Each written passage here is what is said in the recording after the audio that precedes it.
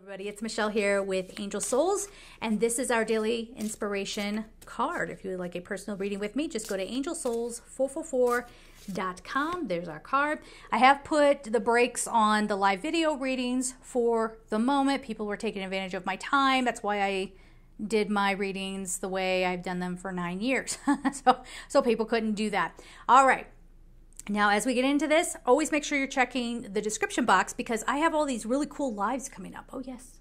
Yeah, one is on portals and understanding what a vortex is. And another one is going to be, well, I'm going to be doing the hangouts probably every other week just so we can take, a pulse. Where are we now? Where are we headed? So we have Guardian Angel here. The whole energy around all of this is road out ahead, bridge out ahead. You're heading in the wrong direction. You're not listening. You're not, we're missing the point is what it is. And so our guardian angels are coming forward to try to get us to wake up to things that, ways of thinking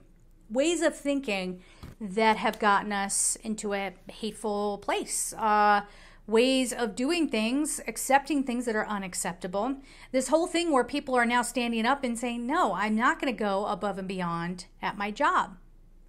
Now, I'm here and I would say I would like people to just do their job because there are going to be narcissistic people who go, that's right. I know. I always thought it was too good to work this job anyway. And they always end up in customer service. I don't know how that is, but always acting like you're bothering. You can be as polite as you can be. And they're playing victim. It's not about customer service people. It's about narcissists and cluster B types being in customer service. But people want to turn it around so they're the victim, right?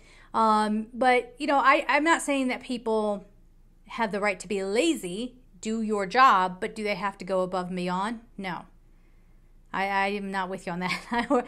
Trust me, I've worked in jobs. I've done the things. I've done all the things where it's like, okay, I'm covering for my boss, who's getting paid 4 times what I'm getting paid, and yet I just literally saved them from getting fired because they missed something major, and I made sure I tracked them down to let them know something they should have been looking out for and missed.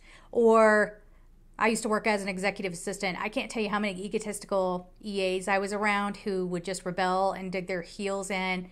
Next thing you know, it's getting dumped in my lap. I know you might be going, Michelle, you're victimizing yourself. No, victimizing myself to get attention would mean I'm taking something and lying about it so you feel bad for me. This happened. This happened, okay?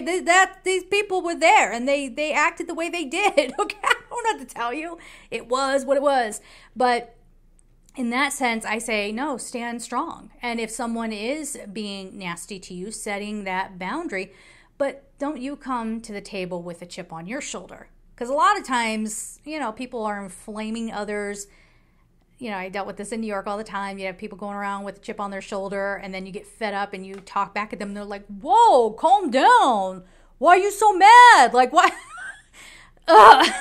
People. I could talk about people. Should my channel just be about people and the things people do?